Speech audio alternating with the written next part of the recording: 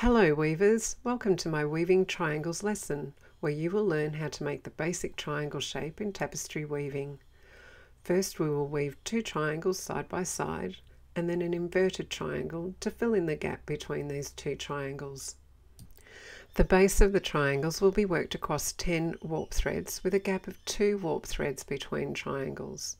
For the purposes of this tutorial, I will allow a selvage of 2 warp threads. However, if you want your triangles to span the whole width of your weaving, as shown in this photo, leave only 1 warp thread at each end. First, we are going to place a short piece of yarn between the warp threads to mark out the width of the triangle base. First the right thread, and then counting 10 warp threads, place the second marker thread.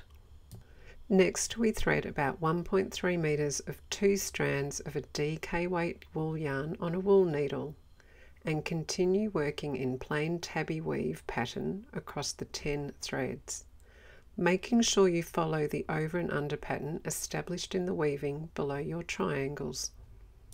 Pull the thread through until you are about 6 centimeters from the end and then push the end to the back so that the first thread is in the correct position for your next row.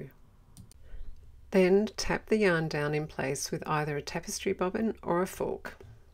Before you come back for the second row, bring the yarn end back to the front and over the second warp thread to secure the end.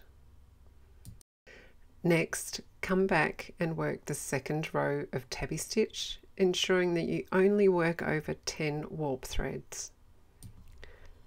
Make sure that you bubble the yarn a little so that the weaving does not pull in too much. Then work another 6 rows of tabby so that you have worked a total of 8 rows.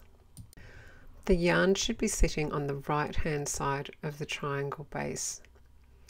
Now we will start shaping the triangle towards its apex. Commence the next row as for the previous rows. However, at the end do not weave the last warp thread. Pull through the yarn and tap down as before. Then when coming back for the next row, make sure you do not weave the far left hand warp thread. Similarly, when you get to the right side of the triangle, do not pick up the far right hand thread. Continue weaving in tabby across these 8 warp threads for another 6 rows. Each narrower section of the triangle will consist of 8 rows of weaving. This will ensure that the triangle tapers evenly. If you wish to have a longer or taller triangle, you can increase this to 10 or 12 rows of weaving.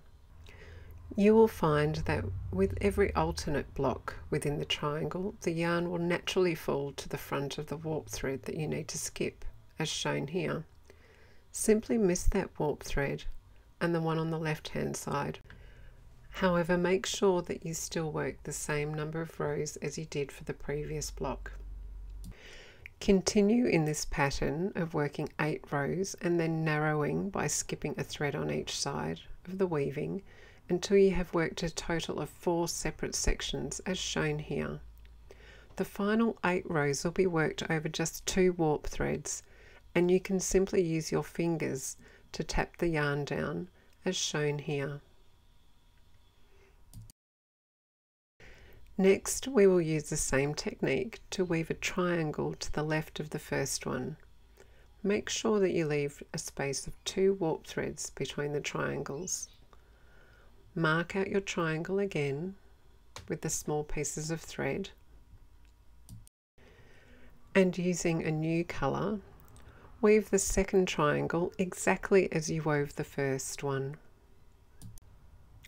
Once completed, your 2 triangles should look like this. Now we are going to fill the gap between the 2 triangles with an inverted triangle in this lovely turquoise colour. This time we start the weaving in the opposite direction, inserting the needle from left to right under the appropriate thread. Tuck the yarn in towards the back and continue working over and under the 2 warp threads as you did for the top of the first 2 triangles.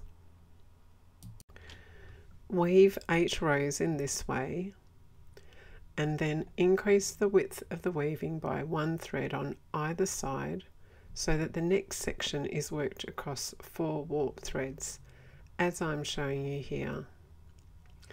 Continue working this way, that is 8 rows of each section, increasing 1 warp thread each time, until you have completed 8 rows of the last section over the 10 warp threads.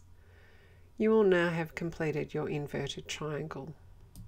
Try experimenting with different sized triangles. My mother, Patricia Cantos, was an avid tapestry weaver and wove this giant triangle as part of a weaving triptych. For more weaving lessons, please visit and subscribe to my Weave with Pat YouTube channel, and for unique yarns and crafting ideas, visit www.patriciacantosdesign.com.